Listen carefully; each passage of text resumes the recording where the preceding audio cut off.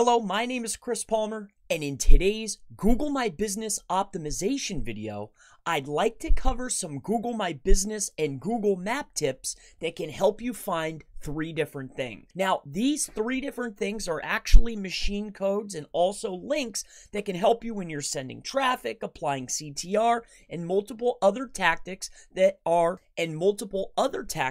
are utilized for Google My Business and Google Maps optimization. So the very first thing that I want to show you how to find is going to be your CID, also known as your Google My Business customer identification.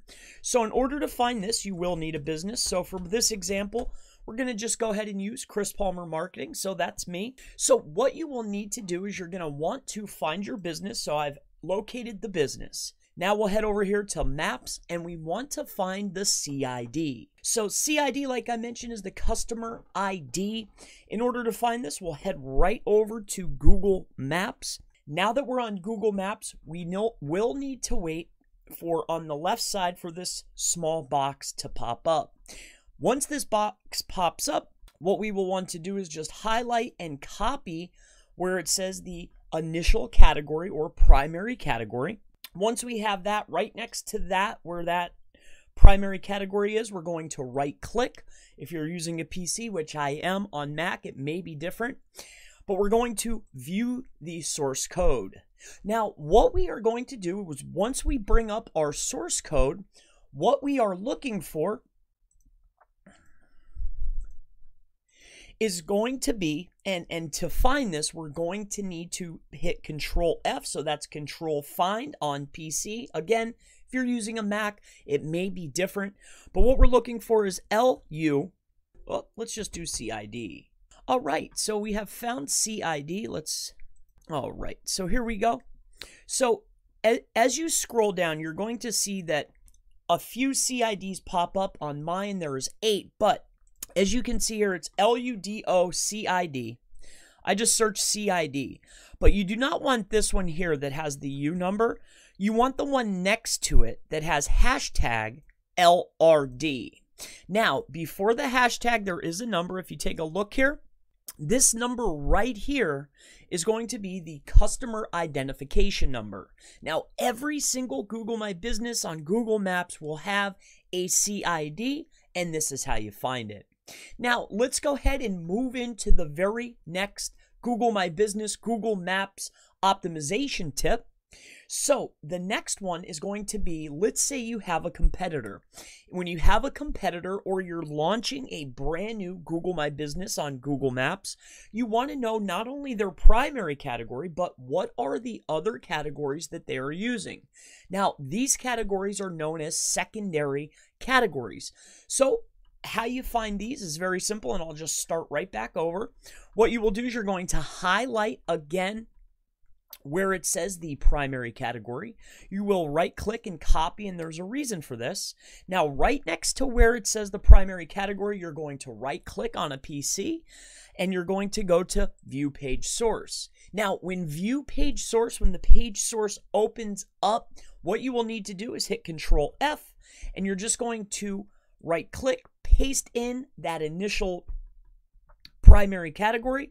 We are then going to press the down button, and what we're looking for is inside of this black, you'll see a lot of nulls. See this right here? It's highlighting it, Internet Marketing Service. This is my primary category, and then next to it are the secondary categories. Now, these secondary categories may be different depending upon your particular niche or industry. Now, for me, I have just a few that I have, but you may only just have one, or some people may only have 2. It really depends on the niche. But as you can see here, I'm highlighting the secondary categories: web consultant, designer, advertising agency, marketing agency, so on and so forth. So that is how you find the secondary category of your competitors. Now, let's go ahead and move into the machine readable entity ID. Now, this is generally used for stringing machine codes. This is a machine code to keywords so you can send traffic. This may be a little bit advanced. However, let me go ahead and show you how to find your machine readable entity ID. So what we're going to do is we're going to right click again, view page source when we're on the maps page. And then in order to find this, very simply, we're going to hit Control F on a PC. Again, maybe different on Mac. And what we're looking for is /G/. What this will do is it's going to bring you to your machine readable entity ID, which there's the G // and then this number right here is your machine readable entity ID. So all of these things are done right from Google Maps. My name is Christopher Palmer.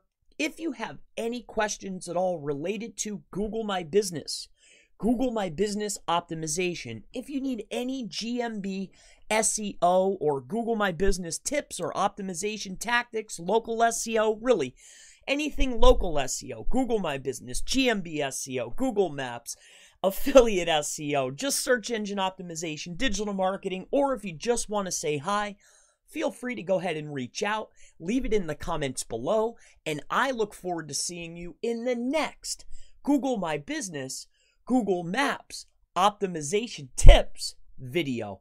Have a wonderful day.